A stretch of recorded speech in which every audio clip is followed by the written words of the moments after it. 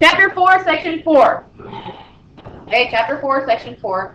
This is factoring quadratic expressions. Okay, factoring, what does that mean? Okay, in regular terms, it just means doing the FOIL method. You guys remember FOIL? Yeah. Algebra 1. First, outer, inner, last. Okay, you're doing FOIL backwards. Okay, if you don't know the FOIL method, you are going to be pretty confused. Alright, so you should probably review it. Yes, we will review it. Okay, just a minute. Now, a monomial, just to review. Okay, a monomial is the product, okay, of numbers and variables. What's product mean? Multiplication. So it's just like 2ab. That's a monomial.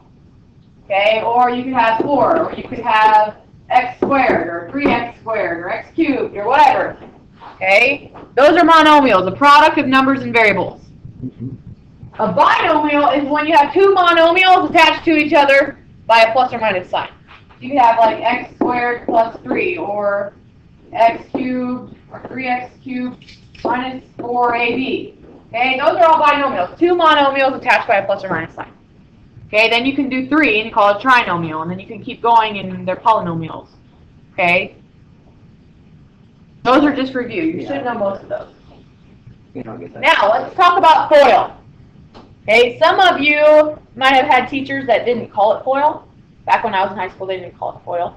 Okay, we called it, I don't even know what we called it, but FOIL, first time I heard FOIL was in college. Okay, the word FOIL. But right now, most teachers use what's called FOIL. Okay? What it means is you multiply the first terms by each other to get them outside the parentheses. The first terms are x and x. X times x is x squared. Then you multiply the outer terms. So x and 6. So plus 6 times x. Okay? And then you have the inner terms, negative 3 and x gives me negative 3x. And then I have the last terms, negative 3 and 6, which is minus 18, or negative 18. Okay, first, outer, inner, last. Those are the terms you're multiplying together. That's what FOIL means. Now, you have to simplify and combine your like terms. Do I have like terms here? Yeah, the x's. This is an x and this is an x. This is an x squared, so I can't combine it with an x. Something different. So I have x squared plus 6x minus 3x. It's just 3x minus 18. Yeah. That's FOIL. You should hopefully did that in Algebra 1 at some point. You just don't remember. Okay, some of you don't. But if you did tons and tons of it, you probably do. Now, in Algebra 2, we have to go backwards. Okay, so FOILing. In Algebra 1, a lot of it was FOIling. In Algebra 2, you do FOIling backwards. Okay, so when you multiply two numbers together, in order to FOIL, we need to talk about how do you get a positive outcome. So just tell me, if you multiply two numbers, Brooke, what do you know about the two numbers in order to get a positive answer? Or they both have to be negative. Okay? So when I multiply two numbers together, they have to be positive, positive, or negative, negative in order to get a positive outcome. Okay? Positive 4 times positive 4 is positive 16. Negative 4 times negative 4 is positive 16. Okay? Just remember that. You're going to use that all the time. When you multiply two numbers together, how do you get a negative outcome? Well, you have to have a positive times a negative, or a negative times a positive. Negative 4 times positive 3 gives you negative 12. Negative 5 times positive 3 gives me negative 15. Negative 3 times positive 5. Any way I go, one has to be negative, one has to be positive. Then my answer will be negative. Okay? You have to remember that in order to be able to factor. Now, here's the steps to factor. Here's the steps. So we'll go ahead and use these steps. Okay? You can stick them beside each other when we do our first example. Okay? When we do our first example, use these steps. Step number 1. Okay? I always like to make my parentheses to start off, okay? Because I know I have to end up with two binomials, okay? Step number 1, divide your x squared term. I think you have to add the square to your notes. I forgot to put squared in there. So step number 1, I'm going to take my x squared, or it might be a t, or it might be a d, whatever it is. In this case, it's an x, and split them up. So that you know, if you would multiply the first terms in FOIL, you'd get an x squared. Okay? X times x is x squared. That's step number 1. Step number 2, check the second sign. So I'm going to go over here to my trinomial and check the second sign. Step number 2. I know it's a positive. Okay? Now, think to yourself, okay, when I FOIL, the last term is the last two numbers multiplied together. Right? If we go back and look at our FOIL page, okay, in order to get this number right here, I have to take the -3 times the +6 to get -18. Right? Do you see that? So think to yourself, okay, how do I get a positive number if I multiply these two? What kind of numbers give me a positive answer if I multiply? Positive, positive, negative. Positive or positive, negative or negative. Okay? One of those two, I either have to have plus plus or minus minus inside. How do I choose which one? Well, you go to step 3. Okay? Step 3, different color. I have to check the first sign. Check the first sign, because you know the first sign in FOIL is the sum of the outer and the inner terms. The outer and the inner terms is the sum, correct? So if I look at my problem, I have to get a positive number with the sum of the outer and the inner terms. So what kind, if you add two numbers together, how do you get a positive number? If you add a positive positive or a negative negative. Can you add a positive number to a positive number and get a positive number? Yeah. Can you add a negative number to a negative number and get a positive number?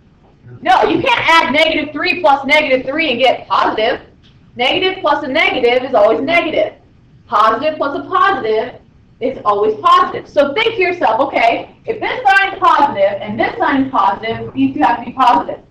If this sign is positive and this sign is negative, these two have to be negative. Okay, and you're going to see that in the video. They actually tell you that. Okay, and that's the case. So I know because the sum is positive, I have to use plus plus of the first one. Okay? All right, now we go to our next step. Let's do orange. Okay, step number 4. Step number 4 says write out the factors for the third term. My third term is 20. What numbers can I multiply together to get 20? 1 and 20, 2 and 10, 4 and 5. That's it. That's step number 4. Write out the factors of the third term. Step 5. Find two factors whose sum, or when you add them together, is the middle term coefficient. So look at your middle term coefficient. What is your middle term coefficient? 9. What two numbers in my factors add up to 9? 1 and 20, 2 and 10, or 4 and 5? 4 and 5. So that means 4 goes in here, 5 goes in here. Now, step number 6, check and make sure. Okay, how do I check? Well, look at your outer and your inners. Outer and inner. 5x plus 4x gives me 9x. Okay, then check your last terms. 4 times 5 gives me 20. That means I'm good. Okay? Check your answers. Check your outer and your inners. Make sure they add up. Then check your last terms. Make sure when you multiply them together, you get your last term. Here. Okay? You did this freshman year? You may have. Some of you may have, some of you may not have. That's okay if you did. Okay, we're going to do another one. Okay, let's do another one.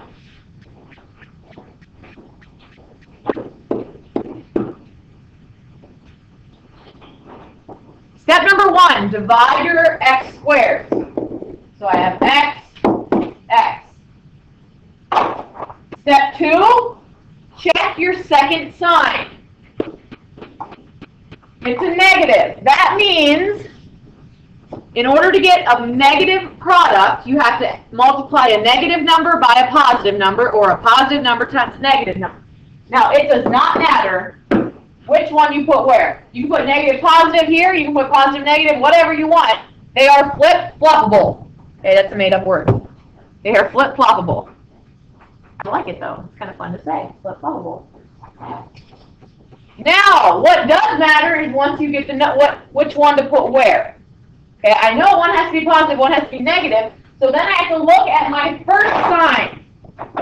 So this is my first sign, and I need a positive number. Now, when you add a negative number to a positive number, how do you get an outcome of a positive number? What has to be true? What? Yeah, the positive number has to be higher. So when I fill in this and this, I know this one has to be the higher number. Okay? I know that one has to be the higher number. So let's go ahead and let's look at what numbers we're looking at here. So we're going to step 4. Write out the factors of 72. I have 1 and 72, 2 and 36, 3 and 24, 4 and, wait, is that right? Yes. 4, no, 4 goes, is it right? What is it? 18, thank you. 5 doesn't, 6 doesn't, 6 does, 6 and 12, and then 8 and 9. So I write out all my factors. Now, when I add them together, I have to remember the bigger number has to have the positive sign, the smaller number has to have the negative sign. So this number here has to be negative, and this number here has to be positive when I find the sum. So can you find two numbers where the top one is a negative and the bottom one is a positive that add together to give you positive 14? Yeah, 18 and 4. Because if this is a negative 4, okay, and this is a positive, you add those together, you're going to get positive 14. So I know that my negative 4 has to go here, my positive 18 has to go here.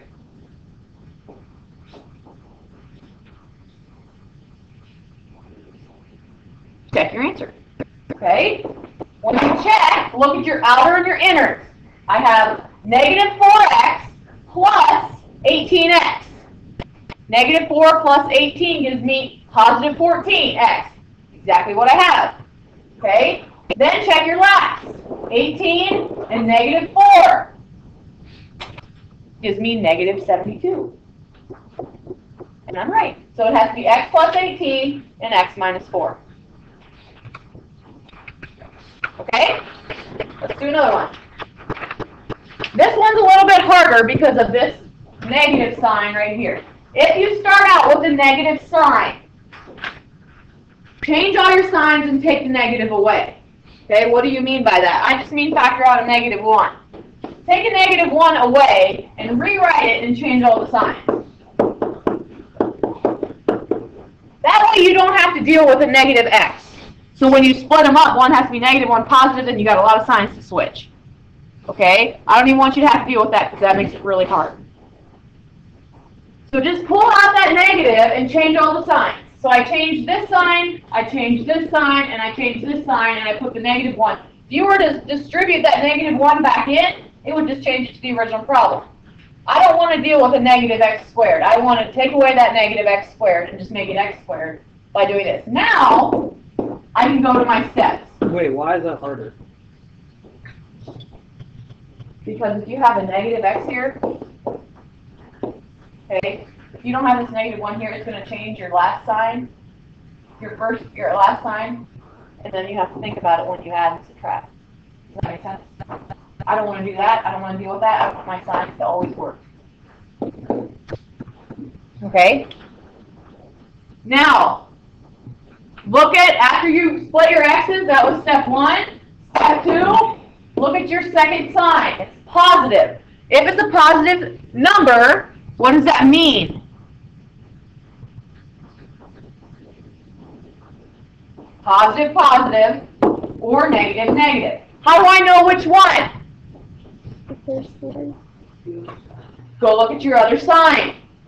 Okay, go to step 3.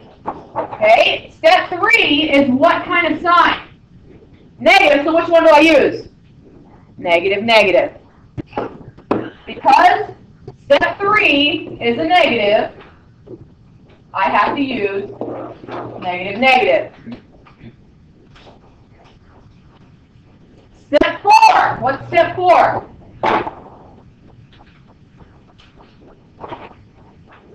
Factor. Factor. Find your factors of 12. Okay, it's going to be 1 and 12, 2 and 6, 3 and 4. Now, which ones, if they're both negative, which ones are going to add up to a negative 13? 12. 12 and 1. So I know that it doesn't matter which one goes where. No, because they're both negative. Okay, so we can go 1, 12 or 12, 1. It doesn't really matter. Once you're done, check. Okay, check your outers, check your inners. I have negative 12 plus negative 1 gives me negative 13. Then I have negative 12 times negative 1 gives me positive 12. I'm checked, I'm good, I'm done. Okay? You okay? Alright, here's what's going to happen next. I'm going to give you your homework. If you want to start it, and you've got this stuff, you've done it before, and you're ready, you want to get it started, go ahead. Open up your book and get started. I'm going to do a couple more problems. Okay, for those of you that are still confused, that's fine. Try to do it on your own if you can. Grab your book, okay, write it down, try to get it on your own, see if you can do it. If you can't, then follow me. Okay? I'm going to start with number 14. So go ahead and get your books out and get started.